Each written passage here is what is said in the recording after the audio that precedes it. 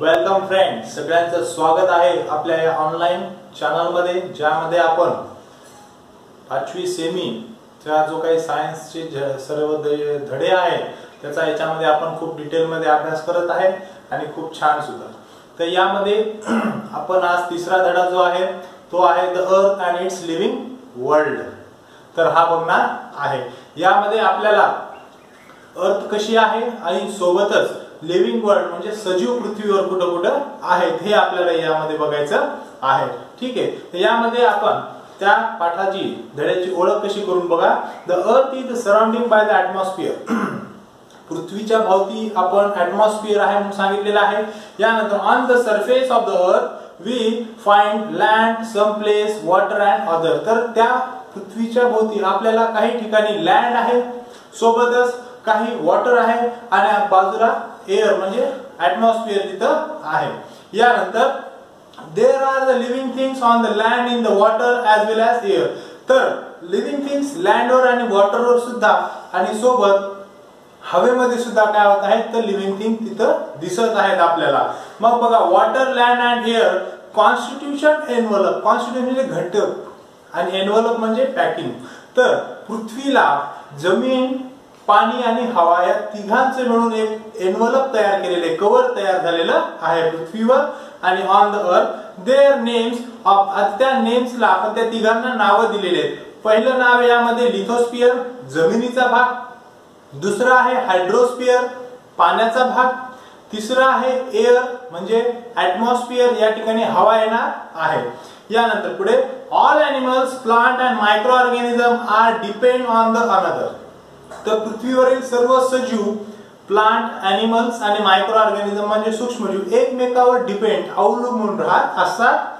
They are also depend on the sphere of the earth. Sphere म्हणजे भाग किंवा layer, त्या थरावर, वेगवेगळ्या थरावर. The biosphere is where they take birth, live and dye. तर हे तिन्ही थर मिळून त्या ठिकाणी एक थर तयार होतो. आपण नवीन थर तयार केला, त्या थराला आपण नाव दिले बायोस्फिअर म्हणजे जीवावरण. या ठिकाणी जीव जगतात म्हणून त्याला आपण जीवावरण म्हणलेलं आहे. आणि बायोस्फिअर मध्येच त्या ठिकाणी नवीन प्राण्यांचा, नवीन लिव्हिंग थिंगचा जन्म होतो, तिथं जगतात आणि तिथंच ते मरतात सुद्धा. तर हे आपलं इंट्रोडक्शन झालेलं आहे. यानंतर आपल्याला प्रत्येक पार्टचा, जे की आपण नावं सांगितलेले लिथोस्फियर, हायड्रोस्फियर आणि ॲटमॉस्फियर, या प्रत्येक पार्ट पृथ्वीवर कसा आणि कुठं याचा अभ्यास करायचा आहे. तर पहिला आपल्याला पार्ट बघायचा आहे द लिथोस्फियर. काय आहे तर लिथोस्फियर म्हणजे जमीन. पृथ्वीवरची जमीन कशी आणि कुठं आहे ते आपल्याला याच्यामध्ये बघायचं आहे. तर मग बघा, there R the जायंटली mountain slope as well as the shift, काप अँड रॉक्स. तर पृथ्वीवर जर आपण बघितलं, काही ठिकाणी आपल्याला खूप उंच असे जमिनीचा भाग दिसतो, तर काही ठिकाणी खोल असा काप, दरी वगैरे त्या ठिकाणी दिसते. सोबतच काही ठिकाणी आपल्याला ग्रासलँड म्हणजे गवताळ प्रदेश दिसतो दूरवर वगैरे. त्यासोबतच काही भाग जमिनीचा पाण्याखाली गेलेला आहे, ते आपल्याला वॉटर मध्ये येणार आहे, त्याला पण एक नाव आहे. यानंतर पुढे all these land feature a part of the earth. हे सर्व लँडचे फीचर्स आहेत, प्रकार आहेत आणि ते सगळा पार्ट कशाचा आहे तर लँडचा आहे म्हणजे लिथोस्फिअरचा आहे. Much of the earth surface is occupied by the water. पृथ्वीवरचा जास्त भाग म्हणजे 71% हा पाण्याचा आहे, तर उरलेला 29% हा लँड म्हणजे जमिनीचा आहे. तर लिथोस्फिअर एक्सटेंड अंडर द वॉटर. तर लिथोस्फिअरचा थोडा भाग जो आहे तो अंडर द वॉटर गेलेला आहे. मग बघा, द अर्थ क्रस्ट. तर पृथ्वीचा क्रस्ट कसा आहे तर खूप हार्ड आहे, टफ आहे. आणि मग सॉइल अँड रॉक्स. तर तो कशामुळे आहे तर सॉइल आणि रॉक्स पासून तो मेडअप म्हणजे तयार झालेला आहे. नंतर the hard crust is called the लिथोस्फिअर. जो काही पृथ्वीवरचा हार्ड क्रस्ट आहे त्याला आपल्याला लिथोस्फिअर म्हणायचं आहे. यानंतर लिथोस्फिअर can be seen in a different form of such as grassy expense. तर लिथोस्फिअर वर आपल्याला त्याचे वेगवेगळे पार्ट्स आपण सांगितलेले आहेत. काही ठिकाणी माउंटन्स आहेत, काही ठिकाणी कास आहेत, काही ठिकाणी ग्रास एक्सपेन्स आहेत. यानंतर काही ठिकाणी ओपन स्पेस आहे, डेझर्ट आहे, फॉरेस्ट आहे, असे डिफरंट टाइप्स ऑफ स्पेस तिथे दिलेलं आहे. यानंतर the land mass of the earth is divided into 7 continental.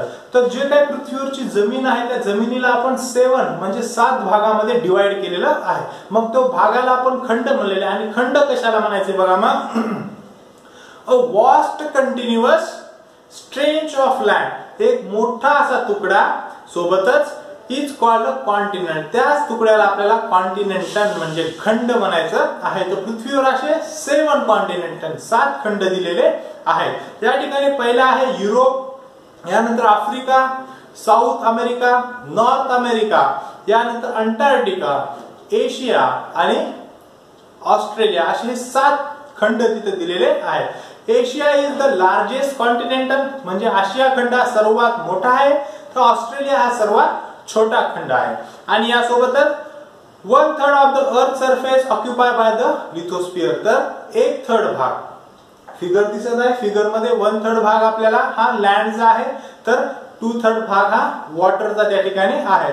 तर बघा मग the land is not even in all the place, the unevenness give rise to the different लँडफॉर्म. तर पृथ्वीवर जमीन ही सारखी नाहीये, खाली वरती आहे, कुठे उंच आहे, खाली आहे, कुठे सपाट आहे.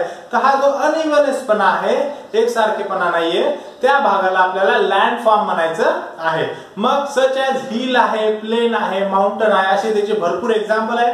आपल्याला पुस्तकामध्ये एक चित्र दिसत आहे, त्यामध्ये तुम्हाला भरपूर असे नावं जे आहेत त्या ठिकाणी दिसत आहेत. वरती माउंटन आहे, काफ वगैरे आहेत, अशी भरपूर या ठिकाणी तुम्हाला नावं दिसत आहे. पुस्तक घ्या, त्या पुस्तकातले सर्व नावं म्हणजे एक प्रकारचे लँडफॉर्म तिथे दिलेले आहेत. यानंतर पुढे आपल्याला पॉइंट दिलेला आहे की लिथोस्फियर झाल्यानंतर आपल्याला आता नेक्स्ट पॉइंट बघायचा आहे हायड्रोस्फियर कसा. सेकंड पार्ट बघणार आहे द हायड्रोस्फियर सांगितलेला आहे आपण. मग बघा 2/3 of the earth surface is covered with the water. 2/3 भाग जो आहे आपण मागे सांगितला होता फिगर मध्ये पण, तो अर्थ मध्ये वॉटरने कव्हर केलेला आहे. Most of the water in इजन ocean, त्याच्यातलं जास्तीत जास्त वॉटर कुठं आहे तर ओशन मध्ये आहे. ओशन वॉटर इज सॉल्टी, तर ओशनचं वॉटर सुद्धा आपल्याला माहिती सॉल्टी आहे.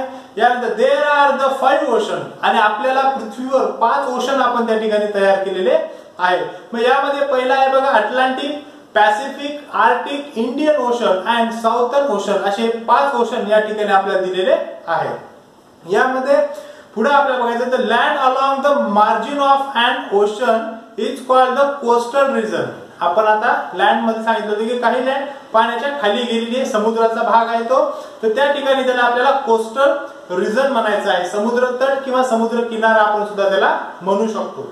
यानंतर पुढे and water body different shape size R the form along with the coast. तर पाणी सुद्धा वेगवेगळ्या रिजन मध्ये गेल्यानंतर त्याच्या वेगवेगळ्या बॉडीज तयार होतात, वॉटर बॉडीज, आणि त्यानुसार त्याला डिफरंट नावं सुद्धा दिलेले आहेत. यानंतर फॉर एक्झाम्पल सीज आहे, सी बॉडीज आहे, स्ट्रेन आहे, गल्फ आहे, क्रेक आहे. दिस water body a part of the ocean. ह्या सर्व कशाचा पार्ट आहे तर ओशनचा या ठिकाणी पार्ट दिलेला आहे. यानंतर आपल्याला नेक्स्ट बघायचं आहे surface water. Surface there are many streams of water flowing over the land. जमिनीवरून भरपूर असे काही छोटे छोटे पाण्याचे ओहळ वाहत जातात, त्याच याला आपल्याला सरफेस वॉटर म्हणायचं आहे. The water is not a salty but fresh. ते खारट नसते, सॉल्टी नसते, फ्रेश म्हणजे गोडा असते, नदी वगैरे एक्झाम्पल. यानंतर these streams of water may be hill, Brooke, streams और रिव्हर्स. तर हे छोटे छोटे पाण्याचे स्रोत आहेत, त्याला आपण नाव दिलेले आहेत. Reels R the smallest and reverse R the biggest. तर रील्स म्हणजे ओहळ आणि रिव्हर्स म्हणजे नदी. तर ओहळ हे सर्वात पाण्याचा छोटासा स्रोत आहे आणि नदी म्हणजे रिव्हर्स हे सर्वात मोठा स्रोत आहे surface वॉटरचा. Reel, Brooke, stream join each other to the form reverse. आणि हे छोटे छोटे ओहळ एकमेकाला जोडून शेवटी नदीला म्हणजे रिव्हर्सला त्या ठिकाणी कनेक्ट होतात. Which join to make a bigger river called the ट्रिब्युटर्स. तर एका मोठ्या नदीला जाऊन ते परत मिसळले की त्या ठिकाणी ते अजून त्याचा प्रवाह वाढत जातो. In some places river a cascade down the sudden drop from the waterfall all the river eventually flow into the ocean. काही ठिकाणी नदी उंचावरून पडते रिव्हर, त्याला आपण वॉटरफॉल म्हणलेलं आहे. आणि सर्व नद्या वगैरे जे आहे शेवटी ओशनला, समुद्राला, महासागराला जाऊन तिथे ते मिळत असतात. यानंतर आपल्याला एक नवीन पॉइंट आलेला आहे लेक. लेक म्हणजे काय बघा, अ water body form by water collecting naturally in a low laying area is called a लेक म्हणजे तळे. तर छोट्याशा जागेमध्ये जर नॅचरली पाणी खोलगट भागामध्ये जर साचत असेल त्याला आपण लेक म्हणायचं आहे. यानंतर बघा water form in the ice. बर्फाच्या स्वरूपामध्ये काही ठिकाणी पाणी आपल्या पृथ्वीवर स्टोअर केलेलं आहे, ते बघा ना, water particle in the cloud froze and cold region they become down in the form of snow. आणि ज्यावेळेस पाण्याचे छोटे छोटे पार्टिकल हवेमध्ये कोल्ड होतात, बर्फ होतो त्यांचा, आणि मग ते स्नोच्या माध्यमातून खाली पडतात, त्याला आपण गारा पडणे वगैरे सुद्धा म्हणत असतो. मग when the layer of snow peels up on the ground they form the ice. आणि ते बर्फ पडल्यासारखं आपल्याला तिथं जाणवते. when such layer of the ice peel up in a low lying area they become enormous size. आणि मग ते एका जागेवर पडून त्याचा खूप थर साचतो आणि त्याची साईज ही enormous म्हणजे खूप मोठी होते. मग this huge mass of the down slope very slow speed this is called the glacier. त्याला आपण हिमनदी म्हणतो. असा थर साचत असा एक स्लोप तयार होतो आणि त्या स्लोपला आपण ग्लेशियर म्हणजे हिमनदी तिथं म्हणलेलं आहे, म्हणजे बर्फाची नदी. पुढे बघा, these are the huge blocks of ice floating on the sea. तर काही बर्फाचे तुकडे मोठे मोठे पाण्यावर तरंगतात आणि त्याला आपल्याला आईसबर्ग म्हणायचं आहे, म्हणजे हिमनग म्हणायचं आहे, पाण्यावर तरंगणारा बर्फ. आणि यामध्ये शेवटचा पॉइंट आहे ग्राउंड वॉटर. ग्राउंड म्हणजे जमिनीच्या खालचं. बघा, beside these water body on the earth surface there is a lot of water stored underground layer of Roxx. जमिनीवर पाणी स्टोअर केलं की ते जमिनीवरचं पाणी हळूहळू करून जमिनीच्या खाली झिरपत जाते रॉक दगडांच्या माध्यमातून, आणि मग it is called a ground water. आणि जमिनी खालच्या पाण्याला आपल्याला म्हणायचं आहे ग्राउंड वॉटर म्हणायचं आहे. We reach it may be a dump wall and bores well. तर आपण विहीर आणि बोरच्या माध्यमातून ते परत वरती काढून घेत असतो. मग many lakhs and wells get water from the spring. काही ठिकाणी ते स्प्रिंग म्हणजे झऱ्याच्या स्वरूपामधून सुद्धा आपल्याला ते येत असते. The water or ice that occupy the earth surface, groundwater and the water vapor in the atmosphere together from the hydrosphere. जमिनीवरचं सर्व ठिकाणी पाणी, हवेमधली पाण्याची वाफ, बर्फ आणि ओशन हे सगळं पाणी मिळून त्या ठिकाणी हायड्रोस्फिअर तयार झालेलं आहे. यानंतर आपल्याला पुढे बघायचं आहे ऍटमॉस्फिअर. ऍटमॉस्फिअर म्हणजे पृथ्वीवर हवा कशी आहे, त्याचं एन्व्हलप कसं आहे ते आपण बघणार आहे. त्याच्या वेगवेगळ्या लेयर्स आहेत. तर बघा, the envelope of the air around the earth is called the atmosphere. पृथ्वीच्या बाहेरचं जे एन्व्हलप आहे त्याला आपल्याला ऍटमॉस्फिअर म्हणायचं आहे. पुढे, as we go hire from the surface of the earth the air in the atmosphere become rare. आपण पृथ्वीच्या सरफेस पासून जसं जसं वरती जाणार आहे तशी हवा जी आहे ती विरळ होत जाणार आहे, म्हणजे रेअर होत जाणार आहे. The atmosphere consist of the mixture of gases. Atmosphere मध्ये काही गॅसेस आहेत तुम्हाला मी दिलेले आहेत, त्याच्यासाठीच आधी दिलं होतं. यामध्ये आहे बघा, नेमली nitrogen, oxygen, water vapour, carbon dioxide असे काही वेगवेगळ्या प्रकारचे गॅसेस आहेत. There R the other gases to in air in very small quantity. दुसरे सुद्धा काही गॅसेस आहेत ते कमी प्रमाणामध्ये आहेत. यानंतर the layer of the atmosphere R name the ट्रोपोस्फिअर, स्ट्रेटोस्फिअर, मिझोस्फिअर, आयनोस्फिअर and एक्झोस्फिअर. ते 5 लेयर आपल्याला एअरच्या पृथ्वीच्या बाहेर बघायला भेटणार आहेत हवेच्या. ते 5 लेयर्स ऑफ एअर आहे. यानंतर मग प्रत्येक लेयर कशी आहे ते बघायचं आहे. The layer that extends from the earth surface higher about 30 kilometre. म्हणजे पृथ्वीच्या बाहेर गेल्यानंतर 13 किलोमीटर मध्ये आपल्याला पहिली लेयर बघायला भेटते. पृथ्वीच्या सरफेस पासून 30 किलोमीटर मध्ये त्या लेयरचं नाव आहे ट्रोपोस्फिअर लेयर आहे ती. यानंतर the continuous in the ट्रोपोस्फिअर change continuously. तर ट्रोपोस्फिअर मध्ये जे काही वातावरण किंवा जे काही चेंज होणार आहे तो कंटिन्युअसली म्हणजे सतत बदल तिथं घडत असतो. थोडक्यात आपले ढग वगैरे तिथे असतात, ते हलताना आपल्याला दिसते. तर त्या ट्रोपोस्फिअर पहिल्या लेयर मध्ये ते आहे. यानंतर the surface of the earth goes heated due to the heat received from the सन. तर त्या लेयरची जे तापमान जे आहे ते सुद्धा जास्त असते, कारण की पृथ्वीची जे काही सूर्यापासून आलेले रेज आहेत ते रेज त्या लेयर मध्ये त्या ठिकाणी स्टोअर केल्या जातात. नंतर आहे hence the air nearest surface is the hottest. पृथ्वीच्या सरफेस जवळ जी एअर आहे ती हॉट राहणार आहे. As we go higher in the ट्रोपोस्फिअर become cooler. आपण त्या पहिल्या लेयर पासून दूर जसं जसं जाणार तिसऱ्या चौथ्या लेयर पर्यंत तसं तसं त्या ठिकाणी जे ऍटमॉस्फिअर आहे किंवा टेम्परेचर आहे ते कमी कमी होत जाणार आहे. यानंतर almost the water vapour in the atmosphere consist of the ट्रोपोस्फिअर. तर सगळे ॲटमॉस्फिअर मधले जे काही वॉटर वेपर आहे, पाण्याचं बाष्प जे आहे ते पहिल्या लेअर मध्येच आहे.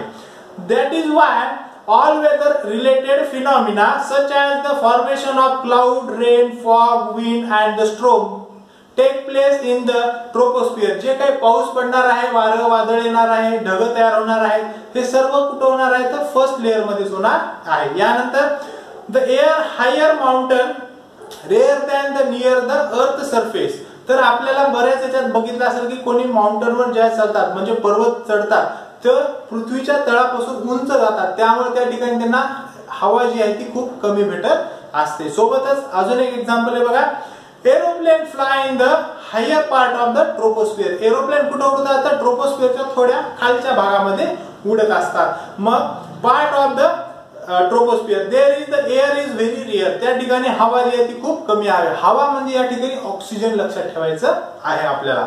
त्यानंतर therefore the arrangement have to be made to ensure the passenger get enough for the breathing. त्या ठिकाणी विमानामध्ये पॅसेंजर प्रवाशांची काळजी घेतात कारण की त्यांना योग्य प्रमाणामध्ये ब्रीथिंग श्वास घेण्यासाठी त्यांना ते ऑक्सिजन भेटलं पाहिजे. नसेल तर त्या ठिकाणी ऑक्सिजन मास्क वगैरे तिथं भेटत असतं. बायॉन्ड the ट्रोपोस्फिअर of the height about the 50 kilometre. कोणती सांगितलेली आहे? बायॉन्ड म्हणजे च्या पलीकडे. पहिल्यांदा सुद्धा शब्द आलेला आहे. बायॉन्ड म्हणजे ट्रोपोस्फिअरच्या पलीकडे 50 किलोमीटर ही पृथ्वी आहे आपली.